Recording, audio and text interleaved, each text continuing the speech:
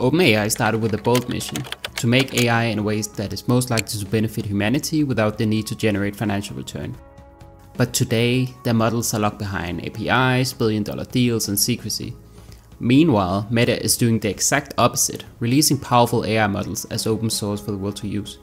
So what changed? Why did OpenAI abandon its open source roots? And with competition heating up, will they be forced to change course again? This is why OpenAI is no longer open source.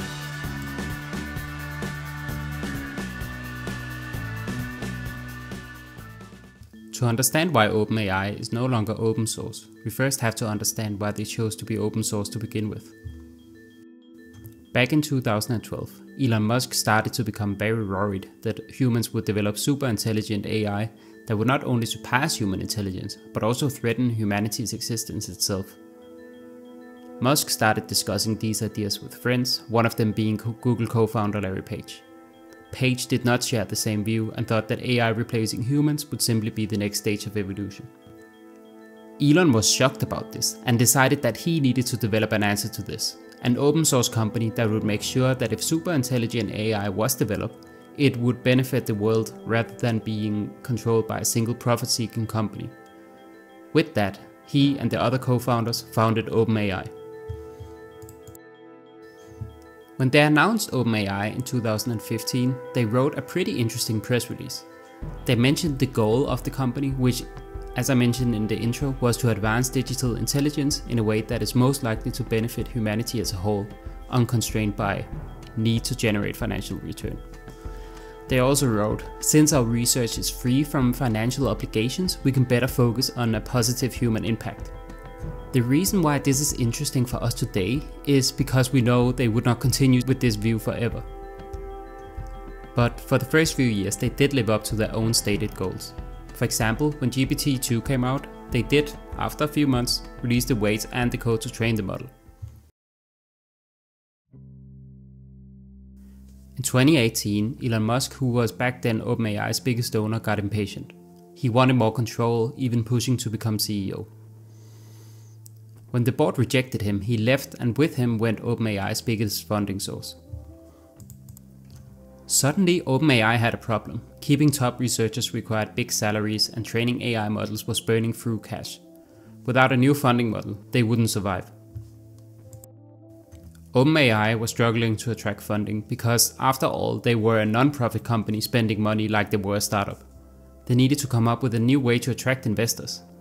What they came up with was a for-profit arm of the company which was overseen by the non-profit. With this new structure, they attracted investors, among others a $1 billion investment from Microsoft. From a funding perspective, this decision made sense, but it did start to question the non-profit nature of the company. Was it non-profit or was it for-profit? While OpenAI did release GPT-2 as open source after the Microsoft deal was made, when they released GPT-3, they announced that for the first time they had no intentions of releasing the model openly. Instead, Microsoft would get exclusive access to the model weights. And for the first time, they announced a paying product in form of an API access to the model. In the release they wrote, ultimately what we care about most is ensuring artificial general intelligence benefits everyone. We see developing commercial products as one of the ways to make sure we have enough funding to succeed. To some extent, this made sense, because you would be naive to think that OpenAI could just keep running in the way they did without generating any revenue. It was simply unsustainable. By making the model closed source, they forced companies to use their API to access their models. If they had made the models open source, they would not necessarily have captured the value generated by the models. Furthermore, they also talked a lot about how safety was one of the reasons why they did not want to release the weights. GPT-3 was obviously a huge success, especially after the launch of ChatGPT, and with this success other companies wanted to enter the game. And one question they needed to ask themselves were, would they release an open source model or stick to the closed source like OpenAI? As a response to ChatGPT's success, Meta decided to develop Llama, a family of LLMs which would go on to compete with OpenAI. But they made the decision to open source them. or at least release the weights to the public. In an article from 2024, Mark Zuckerberg explains their decision.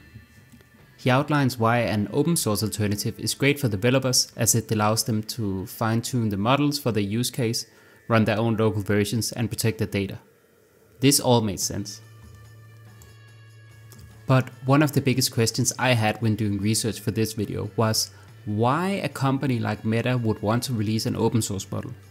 After all, we have just explained why it made some business sense for OpenAI to close their models. And while it would benefit consumers, why would it make sense from a business model perspective for Meta to spend billions of dollars developing these models and then just releasing them to the world for free? To answer this question, I found a fascinating article written by Gwen Brandman that I think you should read. The article explains why big companies seek to develop open source or free technology in order to strengthen their own position elsewhere.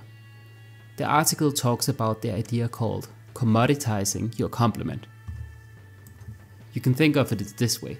If you run a babysitting business, you'd want parents to go out to dinner more often. The more they eat out, the more they need babysitters.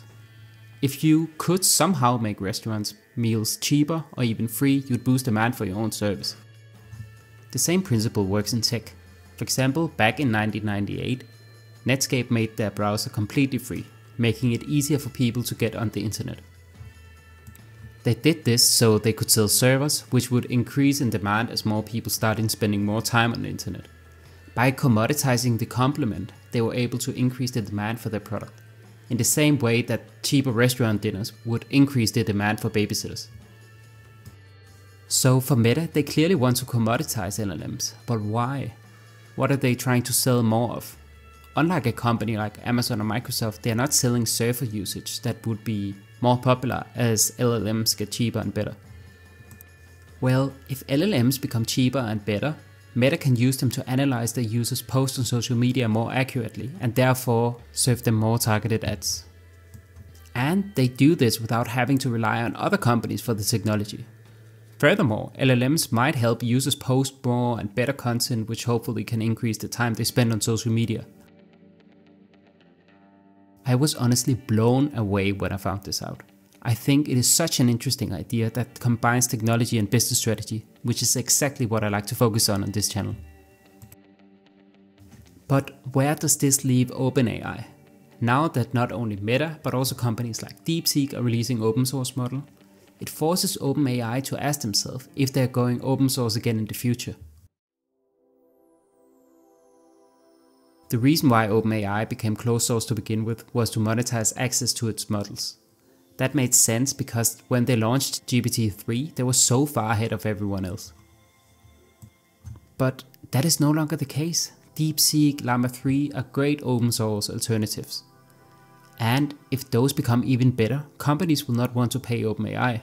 Now that OpenAI is closed source, it hurts them in a few different ways. First, developers that want to fine-tune models are forced to use alternatives such as Llama or DeepSeek. Second, OpenAI loses goodwill, as they are to some extent seen as a money-hungry company that has abandoned their original mission. But let's consider OpenAI's options here. The first option is to continue as they are doing.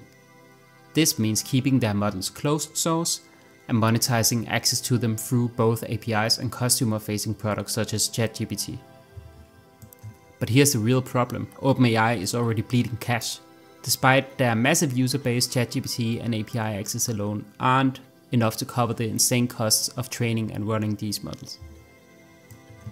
Their survival depends on staying ahead.